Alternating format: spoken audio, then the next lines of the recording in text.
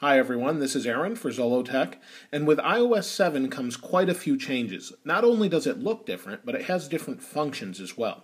So this video is going to be about the basics of iOS 7 for those new to iOS 7 and those coming to an iPhone for the first time. Let's first start by locking the phone and showing what's on the home screen. So I'll unlock it, and you can see here's my logo.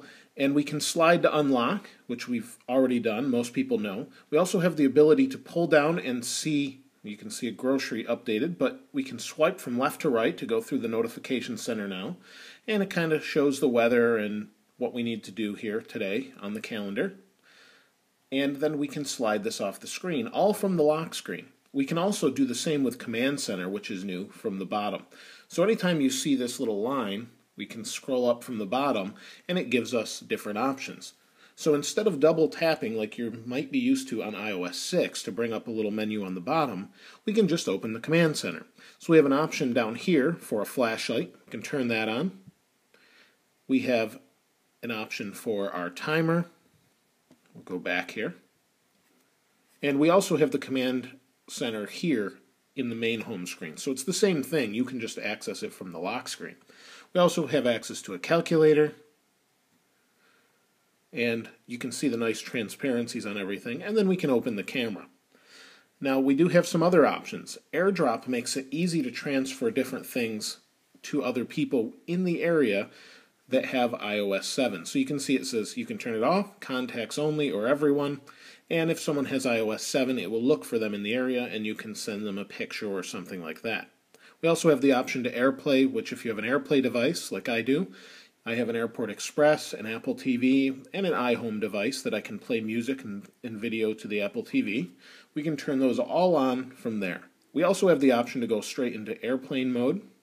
We have Wi-Fi, Bluetooth, this is Do Not Disturb, and Rotation Lock. So if I want to turn on Bluetooth, I just tap on it. Pretty simple. Go home here.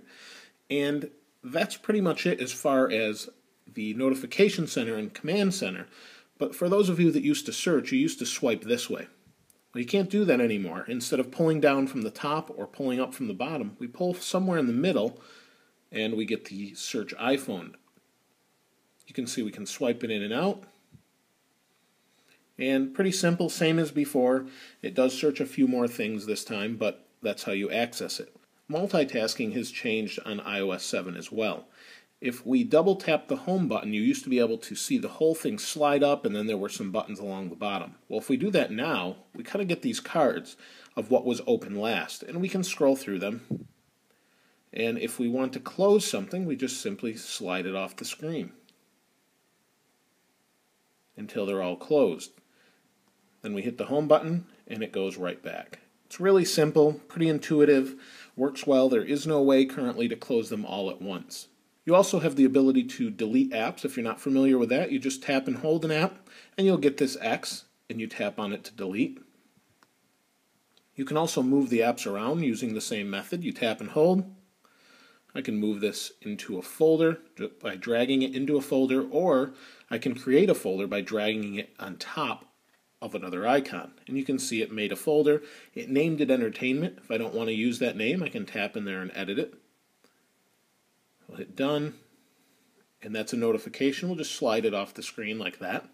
And then to get these to stop jiggling, we hit the home button. We can go into the folders, and we have multiple pages in our folders now. You can see all those. And we tap outside the folder to go back. It's really simple, really intuitive, and we can move things out of the folders the same way. Slide them out, slide it back in, and it works really well. Those are the basic things you can do with iOS 7. There's plenty of other things you can do within each one of these apps that's included, or apps you download, such as camera, photos, calendar, and some of those things have changed dramatically, and I'll cover those in another video. If you have any questions or comments regarding something you'd like to see that you haven't been able to find online, please place those in the comments below. If you haven't subscribed already, please subscribe. As always, thanks for watching. This is Aaron. I'll see you next time.